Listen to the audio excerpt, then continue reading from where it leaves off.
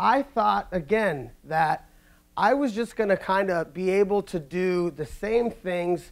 I wasn't going to have to adjust anything when it came to my CF care, and I was going to be okay. But what changed? My activity. I was no longer doing sports every day after school. I was no longer doing a treatment at night, every night, no matter what. When I would get home at 4 in the morning, the last thing I wanted to do before I passed out was a treatment. And I started just making the most horrible decisions when it came to my health. And you can guess, do you think my lung function took a hit? My days in the hospital increased? The way I felt, did it become worse? Yes, on all accounts. Was it because of CF? Nope. No, my CF didn't change. My CF didn't know I moved out of my mom's house and said, oh, we're really going to get him now. He's vulnerable. Let's really ratchet it up. Come on, cells, become worse. Mucus, stick harder. No. CF doesn't know when the situation changes just magically and decides to ramp it up a little bit to test you. I simply stopped working as hard. CF worked the same level. And my whole pediatric life, because of my mom's guidance and threats, I was able to work harder than CF.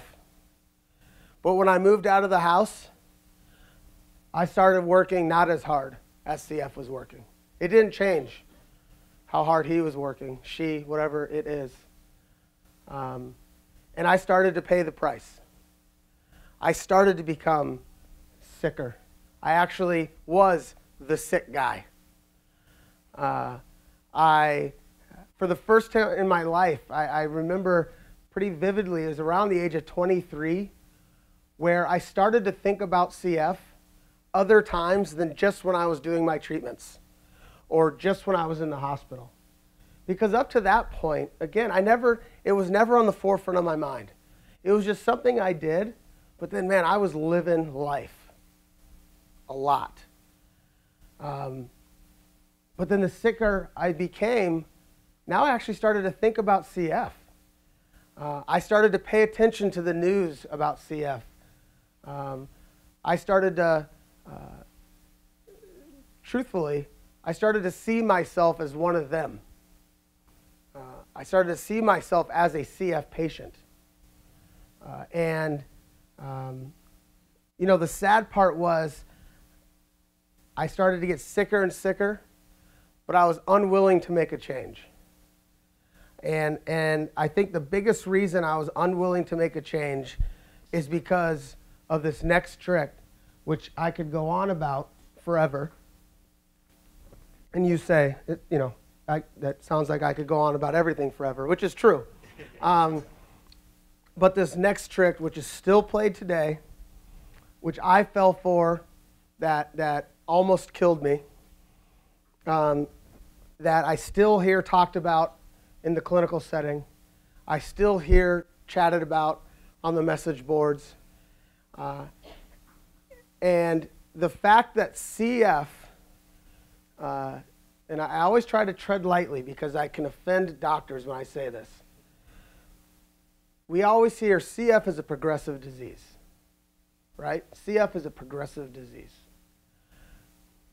It may be, but I can tell you what patience here is when you start pounding that message. CF is progressive, CF is progressive, CF is progressive. You know what I heard? Well, I'm progressively getting worse. So, you know what? They were right. CF is a progressive disease. But now there's nothing I can do about it because it's progressive.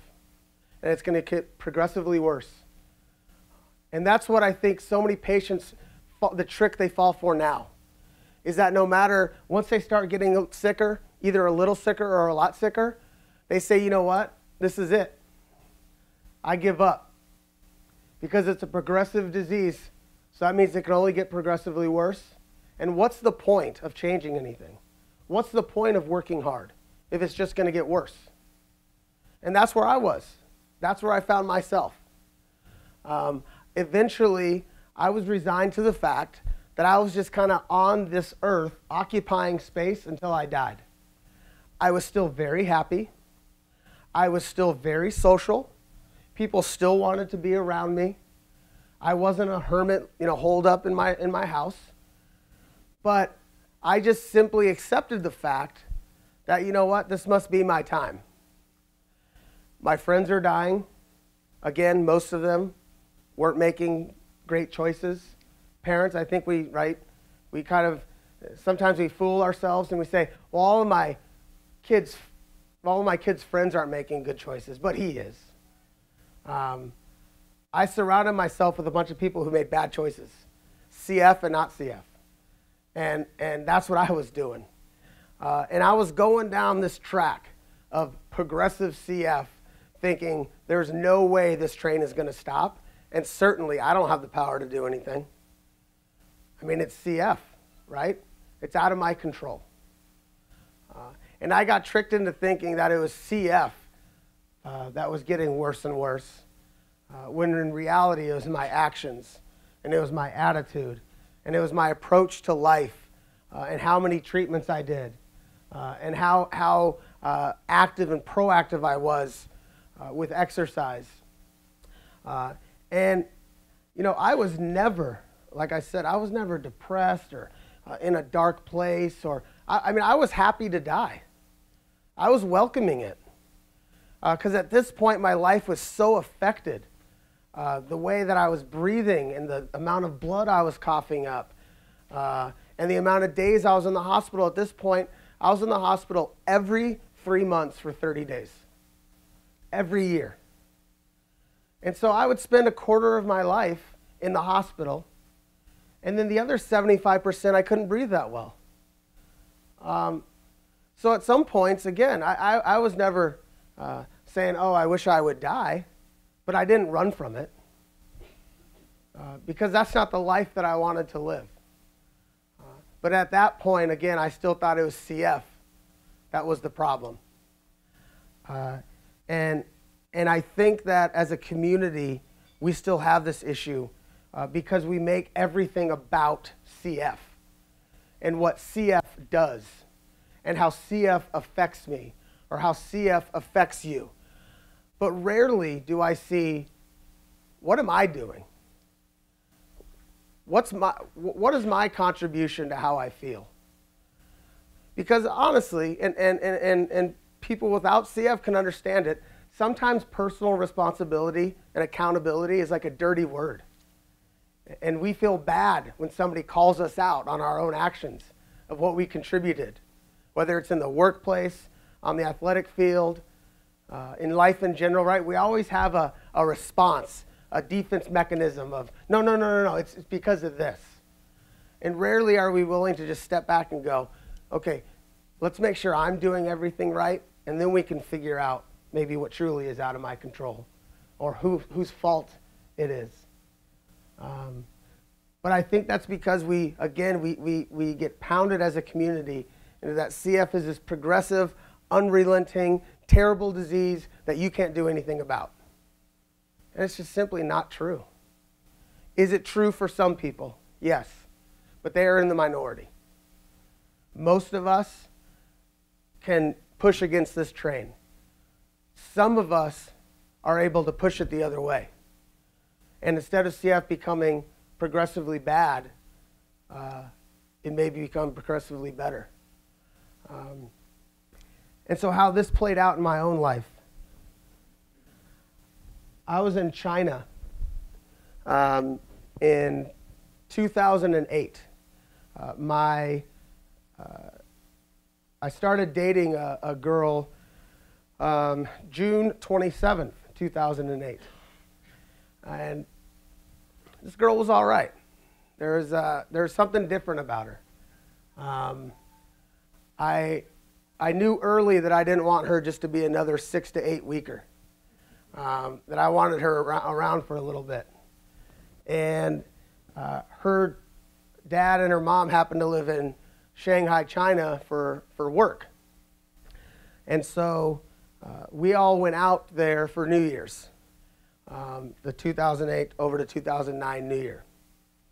And things were great. Again, at this time, my baseline, which I could do a whole nother talk about, my baseline lung function was around 60% FEV1. So in the 8 years that I was making terrible decisions, I went from 120% to about 60%. And again, I think it's important to point out, it's because I didn't abandon everything. I still did treatments 65% of the time, 70% of the time. I had an active job. I coached football, so I was still active somewhat. I still lifted weights. I still did intramural sports. So I think those are the things that actually kept me alive. But certainly having your lung function chopped in half wasn't ideal. And like I said, the hospital days increased, coughing up blood increased, everything got worse. But so I'm in China, and everybody gets upper respiratory sickness that was going around, some virus. And I actually didn't get it for the first couple days. But then it hit me like a load of bricks. And by day 4, I was coughing up. One night I would have filled up at least two of these cups of pure blood. I was coughing up into this. I mean, I could barely stand. I was dizzy, obviously. And at that point, I thought, you know what? This is it. Because if I go to a Chinese hospital, I will die. Because as we saw, 1 in 100,000 Asians have CF, and so they're not very privy on how to treat it. And so I was just thinking at that point, man, I have to get back to the States. Fortunately, our flight was only like 2 days away. So of course, what did we do? We traveled up to the Great Wall, and I'm watching the group walk the Great Wall while I'm literally hanging on to the Great Wall. And I've never felt so terrible. On the flight home, my girlfriend would nudge me about every 15 minutes because she didn't know if I was sleeping or if I had passed out and lost consciousness. Both were happening.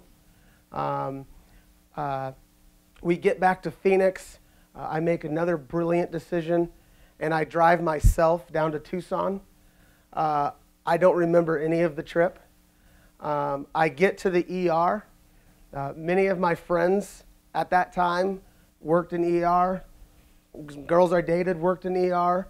They knew me, and they took one look at me and said, "How are you walking?" My lips were blue, my nails were blue, my skin had a blue hue, gray hue. I mean, I looked like death walking. Sure enough, they did my SATs, my oxygen saturation. It was fluctuating, high 60s, low 70s. I was jibber-jabbering. I wasn't making sense when I was talking. And so I immediately got rushed up to ICU. They threatened to intubate me, which I resisted. At this point, I'd had enough friends that got intubated, and the last conversation I ever had with them was before they got intubated. And so I made the personal decision that if I was going to go, it was going to be with my eyes closed, or eyes open, knowing what was going on. And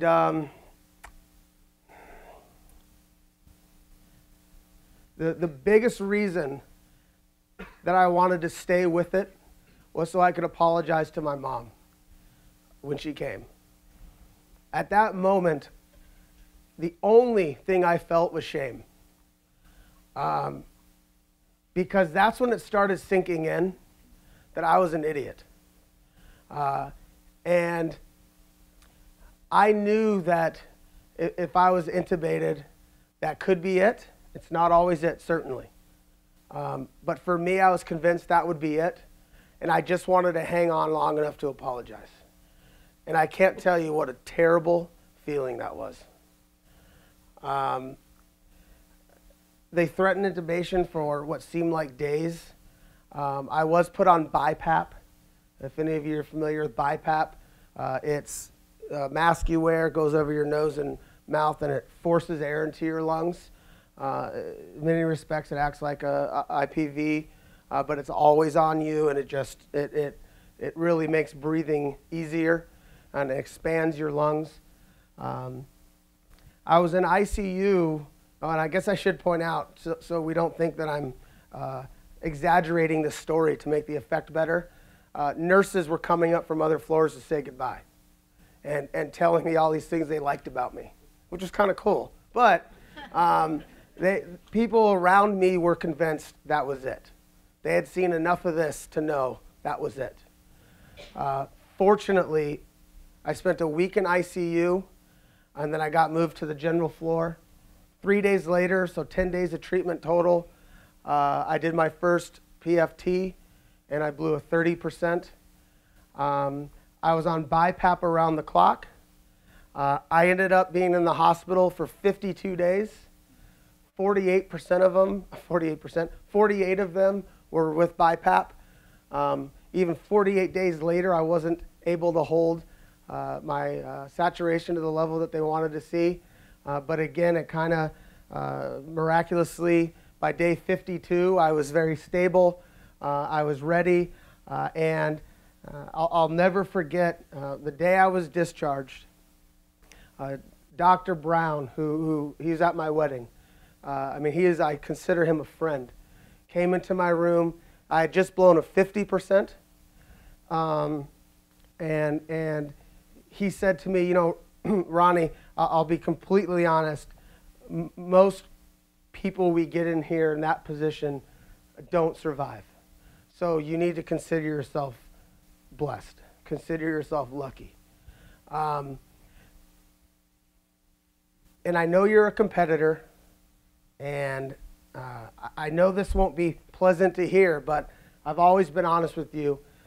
The fact that you blew a 50%, we're thrilled with. And I don't want you to beat yourself up too much by getting back to your old baseline of 60. If you get to 55, we'll throw you a party.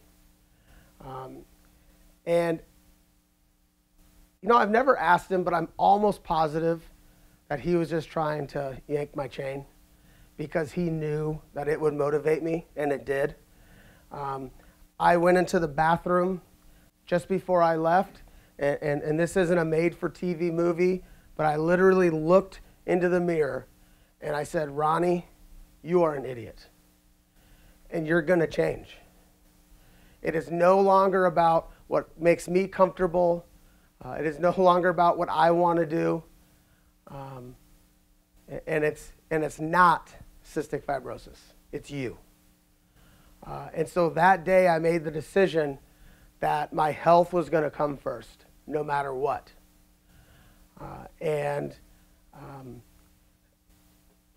I left the hospital that day. I still didn't look great, believe me. But like I said, I decided from that point forward, I was going to do 4 treatment sets a day, every day. I was going to exercise, some form of exercise, every day. And I wasn't going to delay hospital stays if I could help it at all. And so that day or that week, I decided to take up running, which was one of the worst decisions ever because I hate it. But it helped save, prolong, and make my life better. And I think what happens is, we're sick, we don't feel good, our lung function isn't great, and we start to believe that we're going to have to feel better before we start exercising. Which I have this, and I make the point that people don't lose weight to go on to The Biggest Loser, right? If anything, you should try to gain weight before you go on. But I still see people tricked, and certainly I was before this wake-up call, that I'm just too sick to exercise. There's no way I can get it done. But exercise is a vehicle by which we can become healthier. Certainly it can be better if is doctor monitored, to make sure nothing else is going on. But if there's one secret, and I'm so glad that he highlighted it. Man, exercise is the key. Exercise is the best medicine. You can find a study involving exercise in every body system that we have. Every one. Skin, mental health, liver, kidneys, lungs, digestion, sleep, energy. I mean, exercise is like this magical pill. But you have to take it, and you have to do it. I won't make anybody raise their hand in this room who doesn't exercise consistently, but you're making a mistake. And not only are you making a mistake for you personally and possibly shortening your life, but you're not setting a good example for your children. The best thing you can do for your children is lead an active life. Show them that your health is important. And if you feel that your health's important, just maybe they'll feel that their health's important. I mean, how do we learn everything? Everything's modeled for us. That's how we learn everything we do. And I can tell you, and I've said this already multiple times to people I've met during this trip, behind almost every active, well-adjusted, healthy CF patient are active, well-adjusted, healthy CF parents. It's not true every time, but most times it is. And if you have this attitude that CF sucks and CF, affects his family negatively, and CF this, CF that, and your child grows up to be depressed and nobody wants to be around him, you had a big role in that. We have to watch how we talk around our kids about something that's not going away. We have to learn how to teach them to embrace it. And I can tell you, another thing that sports does, right, is confidence. Or exercising is confidence. How did it now, it sustained me my first 20 years of life. Then I started making my own awesome choices. It didn't include exercise daily. And when I left the hospital that day, I told Dr. Brown, I will blow a 75% FEV1 again. I don't care what I have to do. Which he kind of snickered because I hadn't blown that since 2003. And since CF's a progressive disease that always gets worse, it didn't look so good. It took me 18 months to run my first mile. And it took, I think, 24 or so to blow a 75%. I did 4 treatments a day, every day. I exercised every day. There was just simply no excuses. And so I've seen it work in my own life. And one of the little props I bring are a pair of dice, because I hear people still say, well, Ronnie's just lucky. They almost discount how hard I work. And I can tell you, does some of it have to do with luck? Maybe. But it's funny because the harder I work, the luckier I get, the healthier I get. I've sustained through exercise and treatments a 75%. Currently, I'm not that. I can tell you, since I got out of the hospital the last time in December, before that I was in 7 months prior. That's the longest stretch I've been out of the hospital in 10 years. I got comfortable. I started taking days off of exercising and just going and walking on a treadmill for 2 hours. I'm going into the hospital on Friday. It's only been, for me, it's been just over 4 months. And I don't think at all it has anything to do with CF. It's because I got comfortable. I started not putting my health first, and I'm paying the price. I don't feel great. But again, we have to attach hard work, making good choices, putting your health first with positive outcomes, because that's usually what happens. I can't promise you it's going to happen every time, but it's going to give your child, it's going to give you the best chance. I'll start wrapping it up, sorry. Okay. Last two. The other thing that a lot of teens face, college age, after college, and again, I fell for this trick, is that I started to think, and I think the reason, I was actually a psychology major in college, and I think that helped me kind of realize a lot of these things.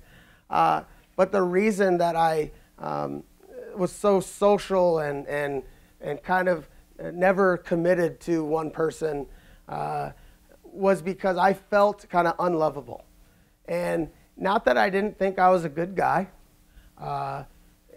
but I started to think to myself, if I really loved somebody, why would I allow them to be part of this life?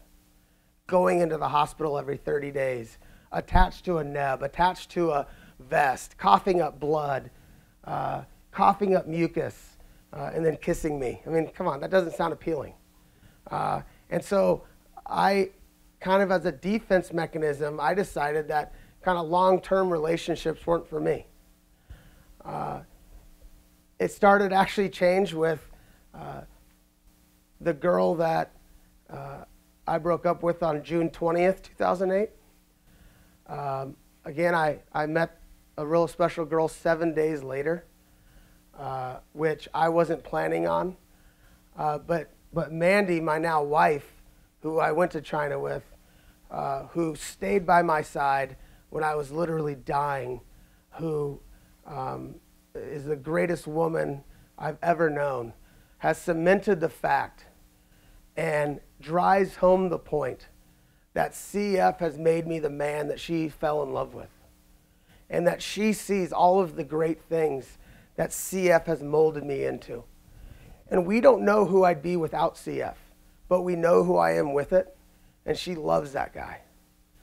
And I think it goes back to allowing CF to form you. I can tell you, I'm one of those cheesy guys that pulls over on the side of the road to admire a sunset. Sugar, I'm almost positive, tastes sweeter to me than it will you. And I do appreciate the small things. I value family more than anything else. And I don't know if that would be the case without this disease. But I have a wife who loves me, and I have a daughter who thinks I'm pretty rad. I think that one of the best things that I did, if people online are watching, is I allowed somebody to come in. I allowed somebody to know all the dirty stuff that comes with CF. I was very open with, this is what you're getting into. And I had a girl who thankfully was also hot that said, you know what, I want to be a part of that. And finally, the last trick, this is an ultrasound of my daughter, who now is 2.5. She's not much bigger, by the way. And, you know, I don't bring this around to say that having children is everybody's life's goal, life's dream. But I can tell you that growing up, I was always told to not dream that having children was impossible for me. I was tested, and I am in the 95% of guys who can't conceive children the old natural way. But even before I knew that, I was told point blank that I wouldn't be a dad. And I knew as a youngster that's what I wanted to do. And through the miracle of IVF, we welcomed McKenna into this world October 17th at 12:44 a.m., which, by the way, is 44 minutes after my wife's birthday ended. And so I know she held on to have her own birthday. But the point here is, if anybody's going to tell your children that something's impossible, please don't let it be you. Let it be somebody else. You need to make sure you're your child's cheerleader, their supporter. You're the person doing whatever's possible to make it a reality. Because if we have something that, again, is not going away, that we feel is taking something from our lives, it's not going to be a pleasant